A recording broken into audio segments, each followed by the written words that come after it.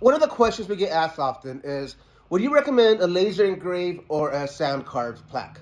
Well, let me show you the difference. So first, let's look at a traditional laser engraved plaque. These are the type of plaques that are offered across the web all over the place. But keep in mind, not every person knows how to laser engrave. Just because someone has a laser machine, that doesn't mean that they know how to laser engrave photos on marble or granite. Let me show you. This is after you do some Photoshop on the picture and you fix it up nicely, then you're going to get nice results. And this is a laser engraved right here. It comes out beautiful, don't get me wrong. It's very, very beautiful. And these will last forever. But the etching is on the surface only. So what does that mean? If someone were to get sandpaper, which I really doubt they will, they can scratch it off and make it all dull and not glossy at all. If that doesn't happen, which it won't happen most likely, then it will last for a very, very, very long time. Now, let me show you an option of sand carved. So here's an option of sand carved. Take a look at that. The first thing I want you to notice is that. You see that? Is we put a special film coverage onto it. We do the same exact process that we do with these, okay? But we do more than that. After we've done laser engraving it, we introduce it to this machine. This is a sand carved cabinet. So with the sand carved cabinet, we have this hose and it's connected to a high pressure air tank. And there is tons of sand in here. So when it's on, the sand will push out of the hose onto the granite, and whatever is not covered with a special film gets blasted.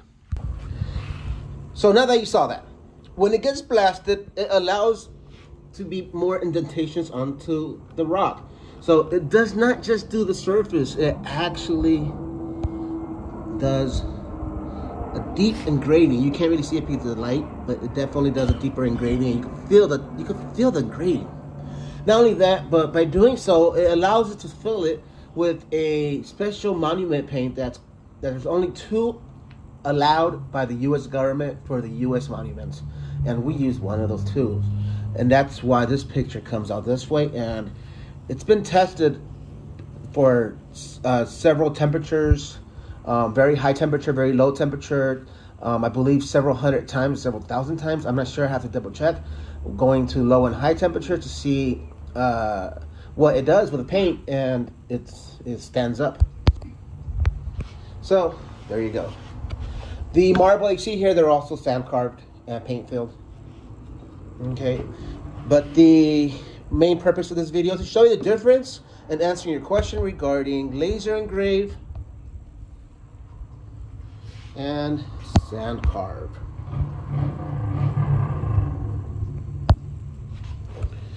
Thank you guys. This is Vidal again with My Forever Memories. Please like, subscribe, and follow if you know anybody that will love one of our products, whether it's a laser engraved granite, small business. As you hear the motorcycles outside driving by, yes, we work out of our home.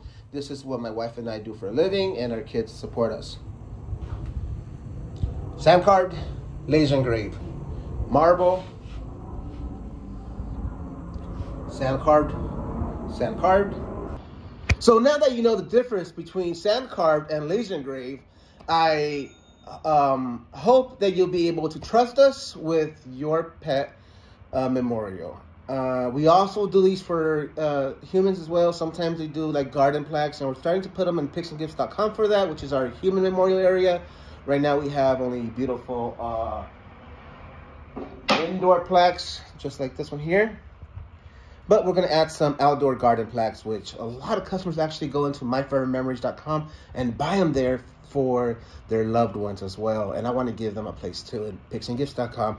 So stay tuned. Check us out, myforevermemories.com, picsandgifts.com. We are Vidal and Ada. We do pet memorials and we do people memorials as well.